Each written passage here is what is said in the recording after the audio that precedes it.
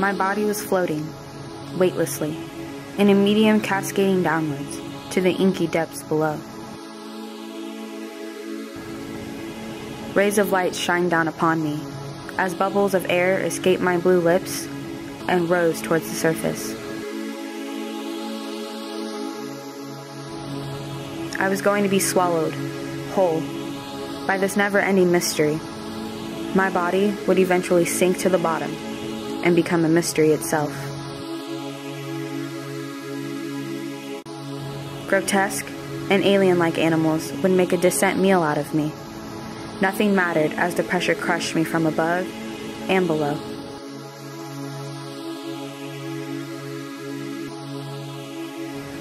The orifices in my body allowed the killer to flow.